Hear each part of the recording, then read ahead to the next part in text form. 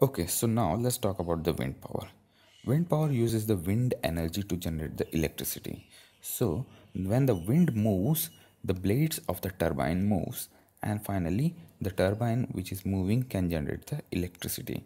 It is also free energy but needs to be in an area that has constant wind with enough velocity to warrant the placing of the windmill. Best used in particular site with a good steady supply of the wind.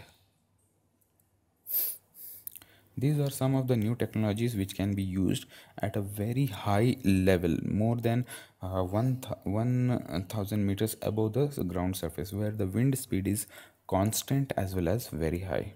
So these can also be used.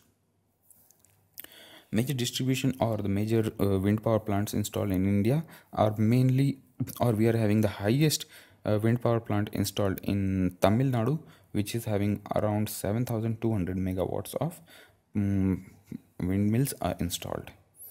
And then it comes to the uh, Gujarat, where 3000 megawatts. And then there are many more places where we have installed so many of windmills. Next, what are the advantages? Wind is also a free form. Wind is also free. Wind farms also, it does not need any kind of fuel.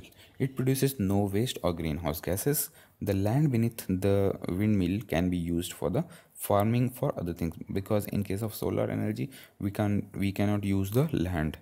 So in this case the advantage is that we can use the land. Wind farms can be a tourist attraction, also a good method of supply of energy to remote areas. And what are the disadvantages? First disadvantage is the unpredictable wind, because the wind is not always same.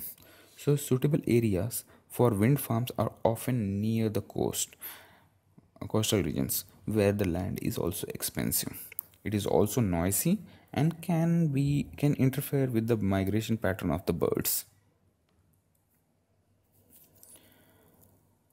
So what is hydropower plant? Power is generated by harnessing the energy of falling water.